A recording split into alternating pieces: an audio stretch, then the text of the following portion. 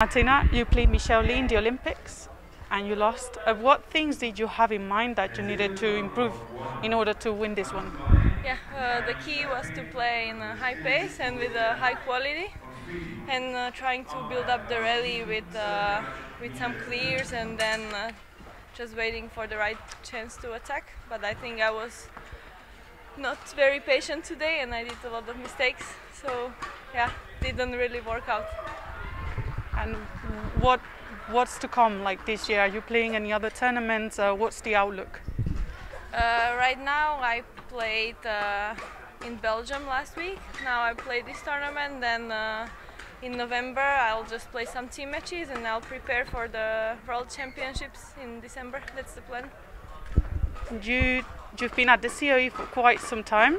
What do you like the most about it? Well, I like the training environment. I like the setup, I like the coaches, and just in general the training group. We are quite many players, so it's just nice to get training with different people all the time.